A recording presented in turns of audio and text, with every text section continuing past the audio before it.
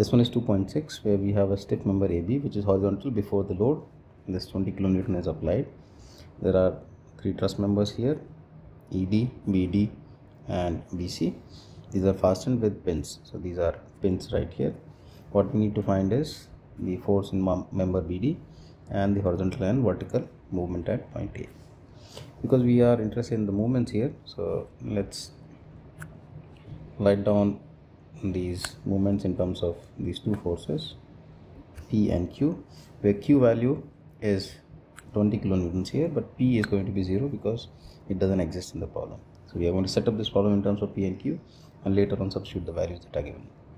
Now these pins here, because of these attachments, we will expect one reaction going this way here, because only one truss is there which can provide only vertical reaction. But at this point we may have two reactions, one in Y direction and one in X direction. Now we can do the force and moment balance for member AB. So X force balance will give us FBX plus P equals to 0. Y force balance will give us FE plus FBY. Both of these is going to balance your Q force there. And if I take moment about this point A here, then 4 times FE plus 6 times FBY is equals to 0. So from this relationship here, we can see that FE is minus 3 over 2 FBY. So if I substitute back into this equation, so minus 3 over 2 FBY plus FBY, which is minus FBY divided by 2 equals to Q. So this gives us FBY equals to minus 2Q, and if I use this relationship, my FE comes out to be plus 3Q there, and FBX from this relationship is already known, which is FBX equals to minus P here.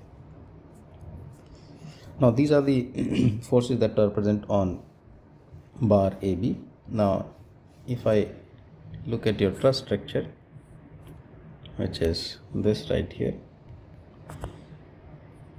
now these reactions will be present on this truss member in exactly opposite direction. So FE goes here, your FBX goes there, and your FBY goes in this way. Okay, and we have already got the values of this. Now if I start analyzing these individual joints, so let's look at joint E first. So on joint E, the forces that we have are this FE, that is pointing downwards, and this member FED between D and E. If you draw it away from the joint, then this is the setup we have. So from this we can figure out your FDE is minus FE, which is minus 3 times Q. Similarly, if I draw the free body diagram at, so this was your joint E. Similarly, if I do it for joint B, one force going this way,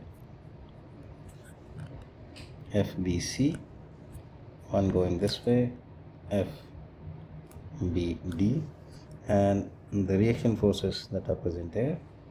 So your FBY goes down and FBX goes to the left. Now we can write down the force balance equation. So for X force balance, we are going to have FBX plus FBD, because the angle is 45, because this is 2 meters here and 2 meters there, that's why square root 2 comes there, equals to 0.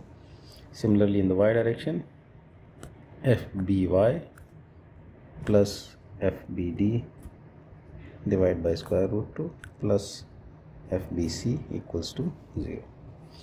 Now FBX is known to us.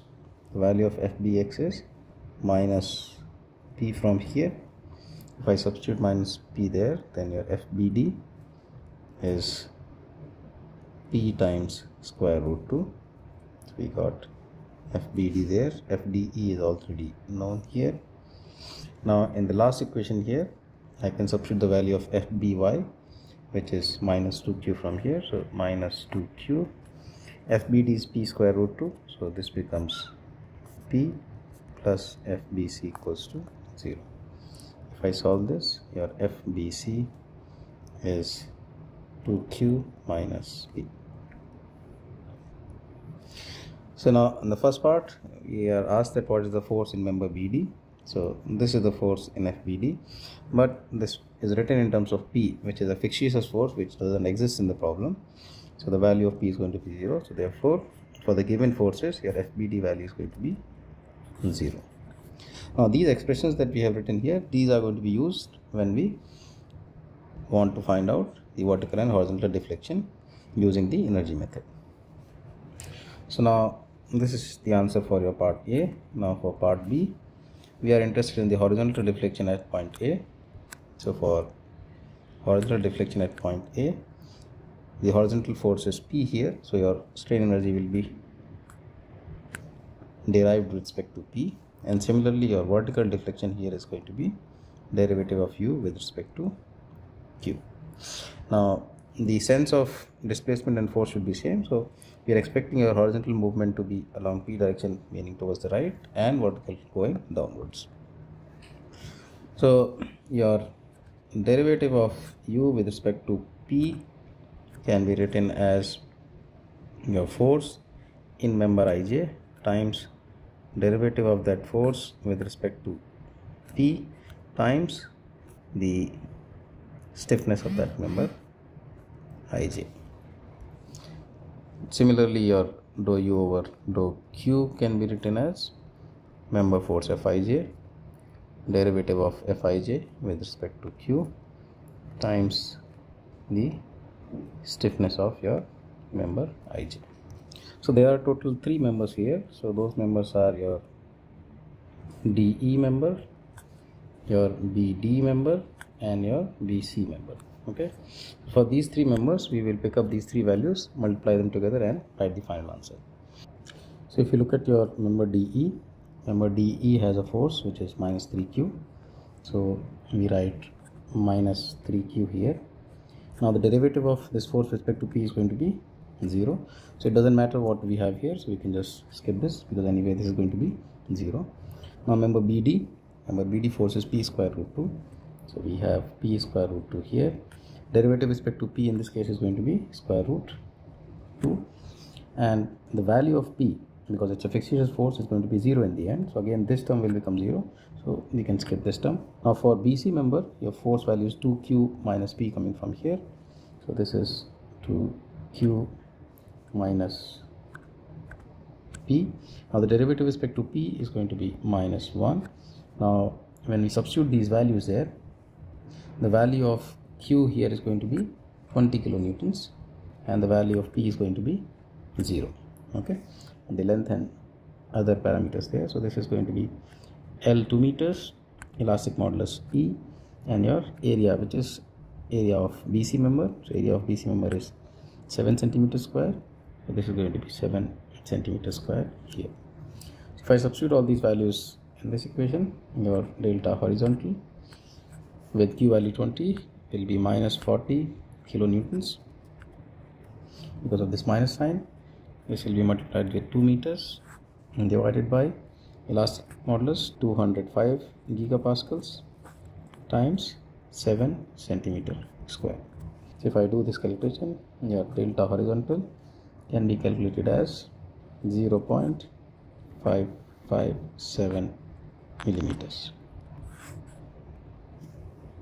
In the similar manner, if you look at the vertical deflection, we can repeat this process here. So force is minus 3q, derivative with respect to q is minus 3. Now in this case your length will matter, so your DE member is 2 meter height, elastic modulus E, and for DE your area is given as 15 centimeter square. So this becomes 15 centimeter square here. Now for the second one, because P is appearing there, the value of P is going to be 0 anyway, so this term is 0 right here. For the last one here, your force is 2q minus P. Derivative with respect to q is going to be 2, length 2 meters, divided by E into 7 centimeters square. Now again the value of Q is going to be 20 kilonewtons here and here, and the value of P is 0, so this is going to disappear there. So in this case your delta vertical is going to be summation of these two terms. I can take 2 meters divided by E common from both the terms here, substituting the value of Q equals to 20 there, so this becomes 180 kilonewtons on top, and in the denominator we have 15 centimeters square. Similarly from the second term we have 80 kilonewtons coming there divided by 7 centimeters square. So if I do this calculation, the value of delta V is 2.286 millimeters.